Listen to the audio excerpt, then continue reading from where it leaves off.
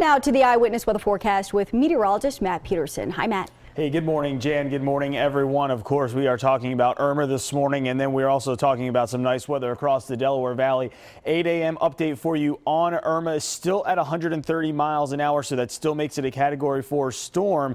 But we do know that the eye of Irma is now just moments away from making landfall officially in the Florida Keys. So there's Storm Scan 3. We'll zoom in for you. You can see that this is going to make landfall just to the east of Key West, around the Cudjoe Key area, Big Pine as well. So again, we are just moments away from officially getting landfall in the Florida Keys with Irma as a Category 4 storm, with wind gusts at this point being reported at the Key West airport as high as 90+ miles an hour in that area around Big Pine. Though I would expect it to be even higher than that. Now back closer to home, as we start out this morning, we're seeing a cool and crisp start to the day. 50s out there. We're just shy of 60 degrees in Philly, coming in at 58. And check out your 7-day forecast. We'll get up to a high later this afternoon of 74, 78 to start the week out, Jan. And then unfortunately some showers do take over from Tuesday through the end of the week.